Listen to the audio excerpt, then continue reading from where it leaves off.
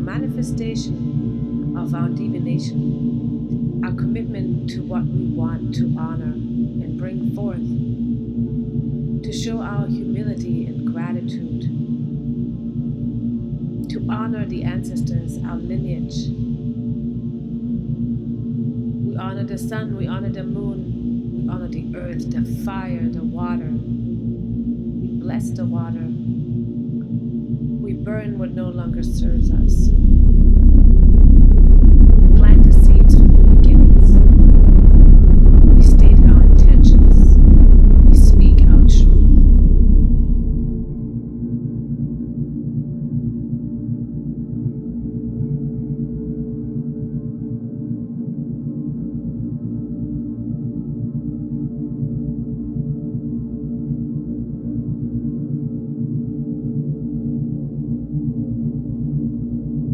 After I build my altar, I go into a state of relaxation, grounding myself into the present moment and to the space that I'm currently in.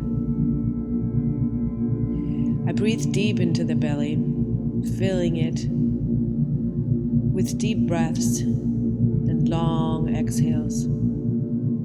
I sit for a while and really just listen, to focus on my intention and what I'm trying to accomplish during my meditation. I sit for a long time.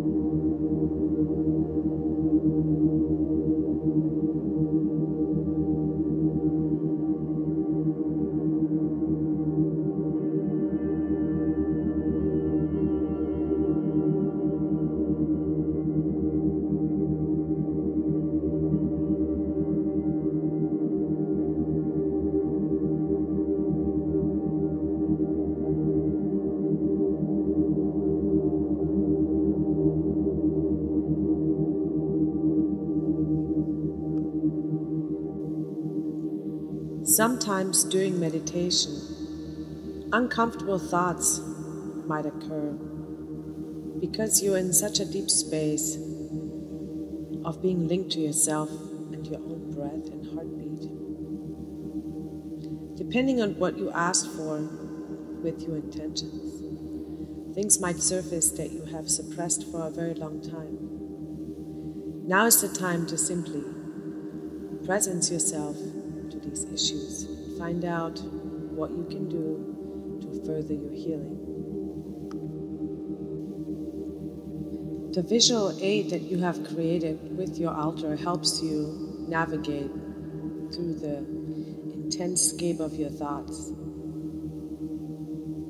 It's a visual aid that can comfort you. The candles, the warm light. The shadows are not that scary once you illuminate them.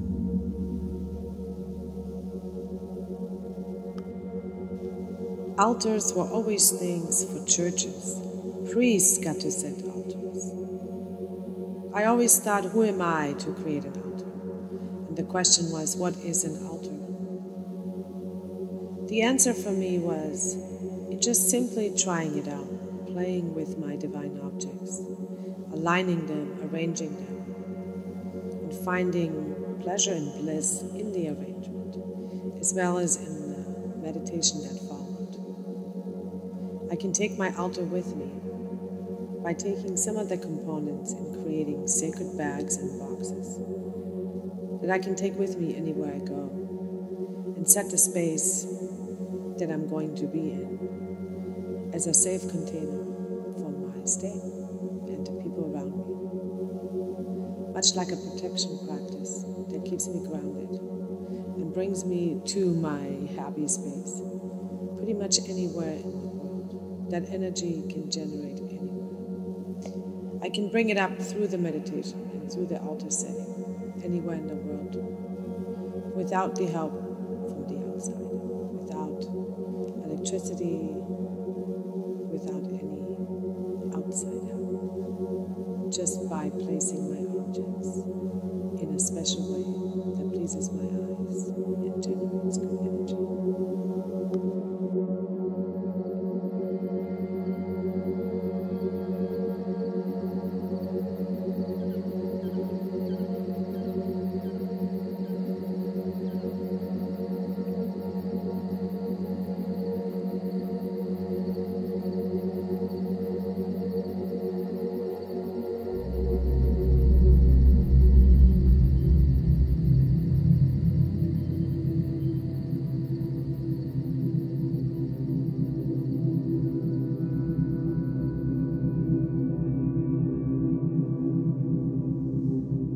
Altars are time well spent, meditation through divination and creation, beauty in the impermanence of all matters concentrated into sacred alignment of divine objects.